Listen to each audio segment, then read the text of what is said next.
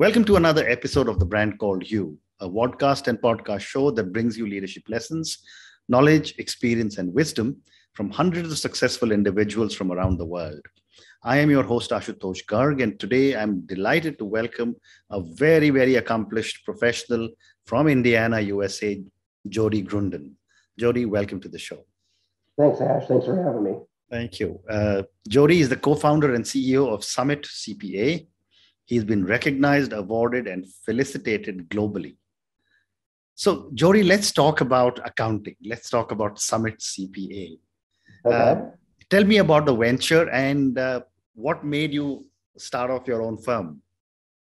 Yeah, that's a great question because it really kind of pigtails on how where the firm's at today. I started in with a couple of large accounting firms initially.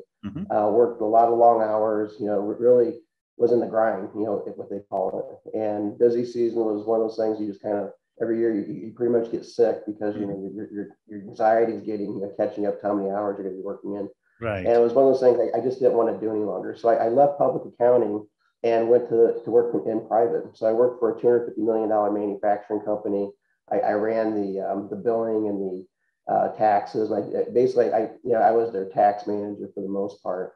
And it was really exciting at first. A lot of, it was new venture, but after a while it got pretty boring. It was pretty much like a Groundhog Day over and over and over and over again. So it just wasn't long term for me. And I thought, well, you know what, I want to get back into, I think, public accounting. And I had opportunities to work for the Big Four. And I'm like, man, do I want to get back into that? I thought, you know what, I'm gonna start my own thing. And with that, I got an opportunity to run an office for a small firm and kind of get my feet wet. And it really wasn't something I decided, I can't really work for somebody. I've got to be I'm unemployable, I guess, as you would say, for an entrepreneur. And so I thought, I got to start my own. So about a year later, I started my own firm. And, it was one of those things that I wanted to do things a lot differently. I didn't want my team to work, because I had the divisions. Even when I started my own firm, it was a firm of one. At that point, I was a firm of two because I hired my now partner, Adam Hale. I hired him right out of college, and he came along with me, and it was basically a firm of two, no clients. And with that, I wanted to do things differently. I wanted to do things where the hours weren't, a big, I didn't want to have our team working 40 hours a week, over 40 hours. Hours. I wanted them to work a regular lifestyle. I wanted to do things differently in the way we dressed. Back then, 20 years ago in 2002, everybody wore suits and ties, and it was like, what? We made fun of those folks. When they came in and we did the audit when I was working in manufacturing, and we call them the suits. And it's like, well, I didn't want to be a suit, so I thought, well, let's dress down to our clientele, make them feel more comfortable around us, be on their playing level. And then the other thing is that I didn't want to work and bill by the hour. I wanted to do something a lot different and something that hadn't been done before, or at least I was aware of at the time. And, with that, that's where subscription-based billing came into play. And I kind of changed the way that we actually did billing. And so it was a kind of a couple of different things and foundations, but it really all started from, not really liking the long hours. I coached hockey, and hockey is obviously a winter sport, and it happened to be right at the start of our busy season. And it was one of those things that if I was going to coach, I had to put the time in for that, but it also would take time away, and I wouldn't be able to work a bazillion hours during, the tax season. I didn't feel it was fair for our team to make those hours if I wasn't, willing to put in those hours. Amazing. So, if you look at the accounting function over the last 4 decades, from an accountant to a chief accountant to today, the very high-powered CFO. How has, in your opinion, the function evolved and changed over the decades? Yeah, that's a great question, because with what we call, because we basically use the term virtual CFO, and we use that, and it means a lot of different things to a lot of different companies. If you were to poll all the the accounting firms out there, they'd probably have a different definition of what that means. What that means to us is that it's the strategic, the forward thinking. It's not the bill paying, the accounting, invoicing. It's not that. That's about a third of what we do. That's kind of the back office accounting. The CFO, or the virtual CFO side of it, the strategic side.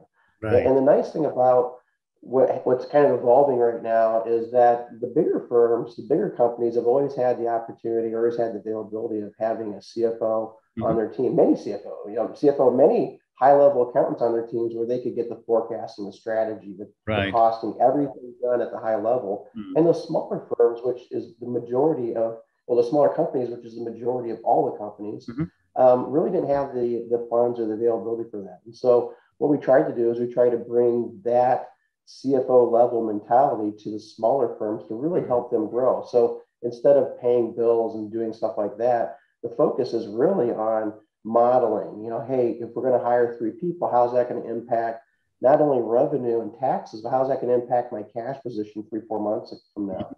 What's the long-term view? What if I do price increases? What's that going to hit my bottom margin? How's that going to increase my cash? If I'm, all the different things that small businesses go through, and they're usually just kind of plugging and chugging, hoping that they're hoping they're making the right decision. That's where that virtual CFO is really coming into play and really helping them, be alongside them. It's kind of nice because we have clients that contact us all the time, because we have set meetings, right? We're meeting with the client on a weekly basis. We're part of the team. The team knows us. We're on first name basis. When those issues come up that really kind of keep the business owner up at night, they give us a buzz. They'll call us or text us or Slack us or whatever means. And, hey, am I doing the right decision? Is this the right way of doing it? Should I be thinking of anything else? And it's nice to have that partner that can really kind of help them, get through those hurdles, because those hurdles a lot of times will stunt growth, because change is tough for a lot of people. And when you hire one person, that's a tough decision, because it's changing the way you're doing. Hiring 10 people, tough decision. But it's nice to have that person that can really kind of sit beside the owner of the business and help them through those decisions. Fascinating. And how is technology changing accounting? I remember when I was growing up 42, 43 years ago, we didn't even have computers, and there used to be manual ledgers and so on and so forth. And now we're talking, blockchains, and talking a whole lot of other kinds of technology. What is your perspective on how the function has changed in terms of technology? Oh, technology is a huge part of change. Right now there's 3 pillars, right? You got people, processes, and technology. All 3 have to be really working in harmony when it comes to, making sure that you've got a solid company or a solid firm. It's no different from the small firms versus the large firms. With our firm, for instance, we're fully remote. We've been that way since 2013, 2014.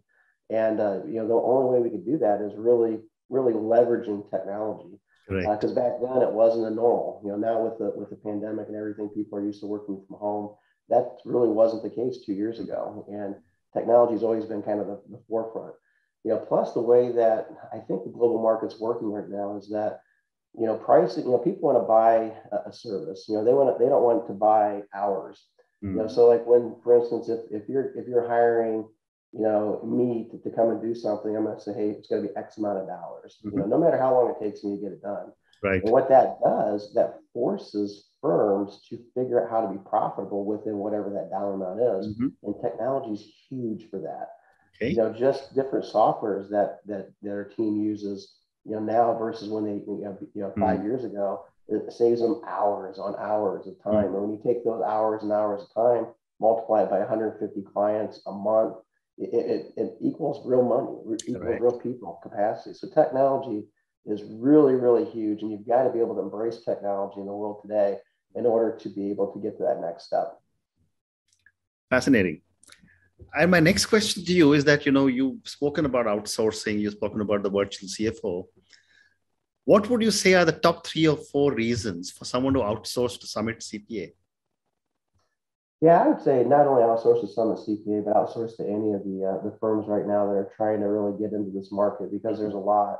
And again, the more firms that we have out there that are providing this level of service is really going to breed excellence. It's going to breed competition. It's going to breed, a lot of different innovative, ideas. And so, why would somebody, come to us? Before, I would say this last year or so, our biggest competition has always been the internal person.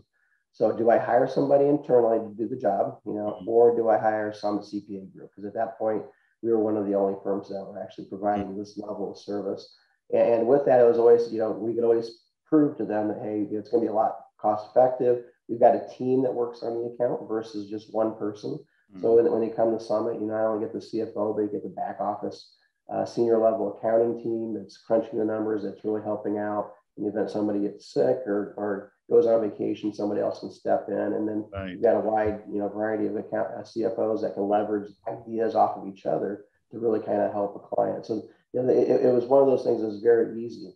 Now it's kind of different. It's kind of unique. Over the last probably 6 months, things have changed a little bit where we're actually getting firms that when we're quoting bids and everything, we're actually having other companies, other accounting firms that are in this space and really trying to work it out. And that's pretty exciting because it's really cool that the whole, basically the industry itself is kind of morphing a little bit and getting away from the compliance work and really getting into the strategy. Because again, that's why clients come to us, right? They want the forecasting, they want the modeling, they want that person to sit alongside them when they're having the big issue or the big question or the big concern. That's why they come to us, and it's cool that the whole industry is changing so that it's going to be more of a norm versus an exception. Wonderful. And you must have worked with dozens of or even more CFOs. As an observer, of CFOs, what would you say are some of the key qualities a CFO should have?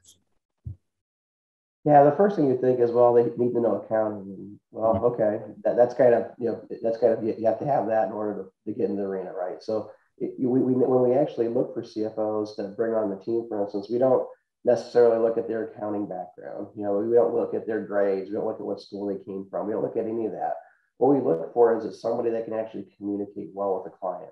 And the reason why we say that is because the CFO's main job is to be alongside that person, give them good news, give them bad news, be able to read the individual, meaning to be able to react, against their emotions, to know exactly, how you need to deliver this type of message to make sure that it gets through to them and doesn't, just kind of go right over their head. And somebody that can really speak at the level of the client.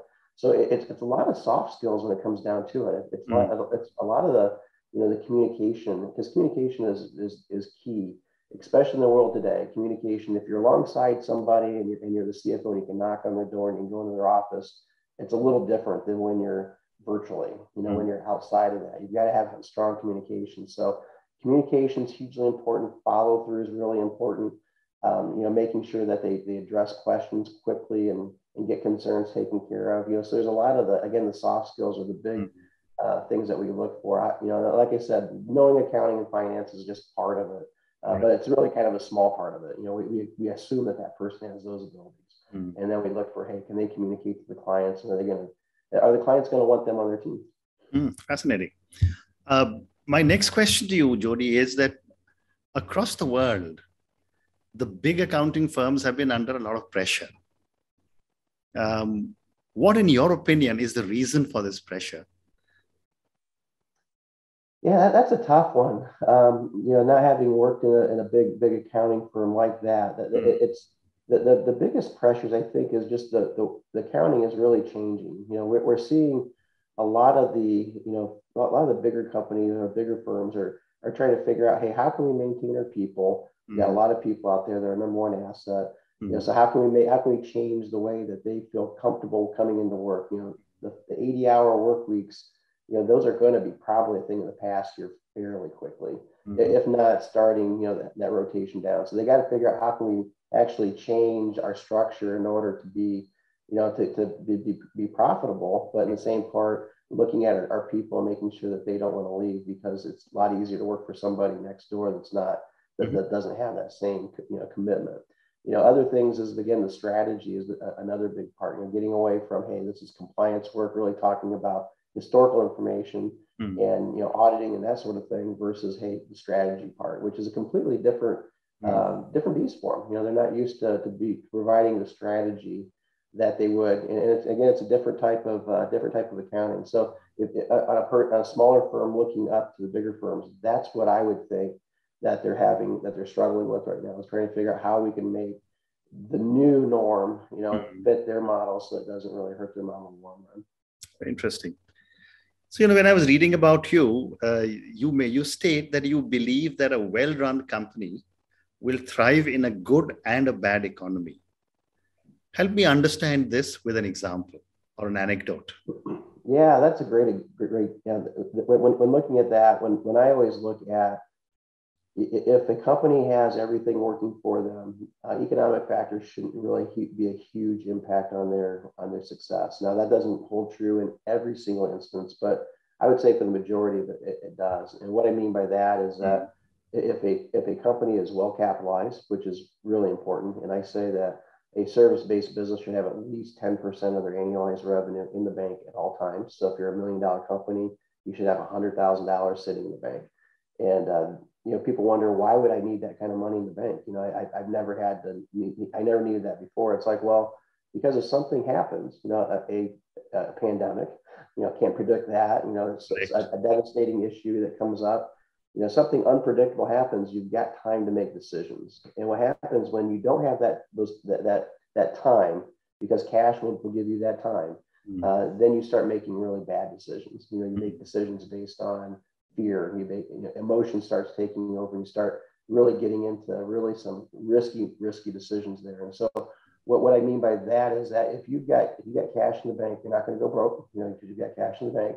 You've got, and basically you can actually look in your internal factors. If all your key metrics are going the way they should be, if you're leveraged perfectly with people, if you're leveraged with revenue, you've got your revenue growth, you've got your cash, you got your AR taken care of, all the different accounting functions are going well.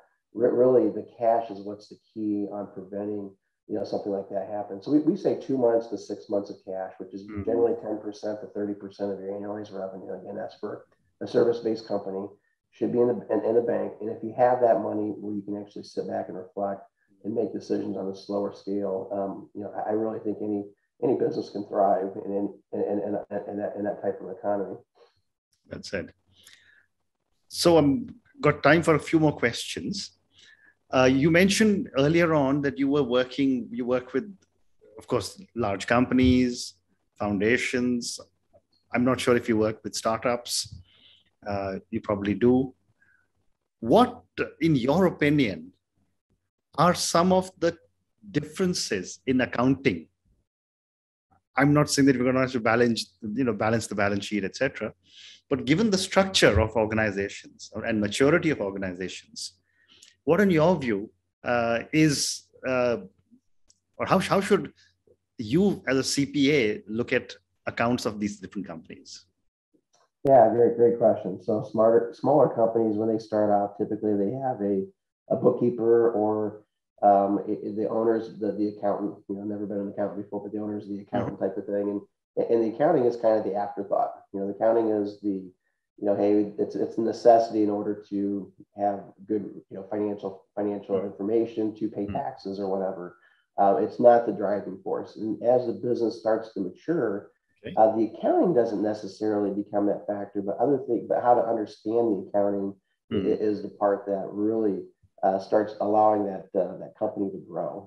From 1 or 2 people to 15, 20 people to $1 million or above, or whatever the dollar might be. It's kind of insignificant. But as the accounting matures, the owners are taking more of a basically their understanding and what really makes their company make money. Right. Because a lot of times, people don't realize what makes their company make money. They just think, well, it's been making money, it's been doing well. I've been pricing well, I'm in the black all the time. It must be really doing well. In reality, they're kind of been flat and kind of, really growth hasn't been, anything that they can actually look at. When they start actually focusing on and flipping the accounting over and saying, hey, what did I do today that's going to impact tomorrow, and how can I make that change, or am I okay with that? And so now they're starting to look forward. And when they start looking forward, that's when they really start to see their business start to really change and then change for the good. Growth is really a good thing because it allows team members to get raises and do fun stuff for the team and all that kind of good stuff outside of profits and so forth. But growth is great, and with that, you really have to kind of look forward in order to be able to get to that growth. Because it's just like if you got a map, it's really easy to go from point A to point B. If I could actually drive I can drive from north to south. I'm going to eventually hit an ocean sometime, right? It's going to happen eventually, no matter where I'm at in the world. And with that, but it's a lot easier to get to that ocean if I know all the different roadblocks in between, where everything's at, the detours, where there's roads, where there's not, what I have to take a ferry or instead of a boat, instead of a car or instead of a bike or whatever that might be. But, that forecast is what allows you to give those options to be able to work around the obstacles to get to, to get to the destination you want to get. And so very beginning, it's just something that you have to do. And people don't really take a lot of, value into it, but as they get bigger, they realize the importance of it and how that's going to really help them grow their company to what they need to get to. Wonderful. So I've got time for two more questions, and I was trying to debate what to ask you, but I thought I'm going to ask you a question on success. Worked with large firms, built your own firm, obviously highly respected, recognized, rewarded, of course. When you look at life, Jody, what does success mean to you? Yeah, it's a great question. What does success mean to me? Success is just like it's an ever-changing thing. So success starts to me with goals, and with goals, whether that's, personal goals, whether that's, I'm getting married, I want to be married for 30 years, a personal goal, there's going to be hurdles along the way, so what does success mean? It means working around the obstacles. So identifying the goals and then working around the obstacles that you're going to have in life, because when starting the firm that we started back in 2002, it's a completely different firm than it is today. It just kind of morphed into, what it is today based on the different roadblocks and the different directions that we had to take, during our journey. Because, when we first started, we had no cash in the bank. And so we had to figure out how to run a business with very little capital, which was very, very tough. And so with that, what do we have to do? We have to figure out, well, is there a different way of billing clients? Yes, there is. And we figured out subscription-based billing was a great thing. So instead of invoicing clients, we started actually just hitting their bank account every single month for the exact same dollar amount. So no different than a Netflix would do for TV or anything of that nature. So a subscription-based model really kind of solved our issue of not having cash. And it was just one of those things that a different roadblock hit. Then the next roadblock is, well, how do we get clients? Because we've got all this, we've got this great idea how to get clients. And so then we started focusing on a niche into the different industries. And we said, hey, this is the creative agency industry is the industry we want to focus on, web design, web development. And it really worked out well. We started really seeing a lot of growth in that area. And so the obstacles will happen all the time. In success and failure, it's very small. It's just really, are you willing to take that extra step or try to figure out a way around the obstacle? Because once you find that obstacle, you can't get across, you're stuck, you're done. And in my view, there's always a way around it. There's always, you got to look outside the box. And success will always be an ongoing thing for us. Have we been successful with our company? Yeah, many people's eyes probably yes, but we haven't hit our long-term goals yet. So we're on our way to success. And the funny part about it is our long-term goals keep changing. So 3 years ago, it was like, hey, let's get to $5 million. And we're at $5 million. Well, that was easy. Let's get to $7 million. Well, that do that. It's like $9 million that we're going to do that this year. It's like, well, now the next goal is $20 million. Can we get that done in 3 years? So that's kind of a success. So as we go through, the journey is going to change. 3 years from now, our company is going to be a lot different than it is today, just because we're going to have to figure out how to grow and be able to scale the business, based on that growth. So again, success is an always changing thing, but it starts with just identifying the goals. What do you want to actually achieve, and then figuring out how, as the roadblocks come up, how to get over the roadblocks, or how to get around the roadblocks to get to that end goal. Fascinating. Absolutely fascinating. And with that, Jody, we've run out of time. So thank you so much. It's been such a privilege speaking to you. Thank you for taking me down your amazing journey with Summit CPA. Thank you for sharing so much of your knowledge and wisdom on accounting and controls and strategies. And there's so much more that's happening in the world of accounting. Thank you and good luck. Yeah, thanks, Ash. This has been fun. Thank you for listening to the Brand Called You videocast and podcast, a platform that brings you knowledge, experience, and wisdom of hundreds of successful individuals from around the world. Do visit our website www.tbcy.in to watch and listen to the stories of many more individuals. You can also follow us on YouTube, Facebook, Instagram, and Twitter. Just search for the brand called You.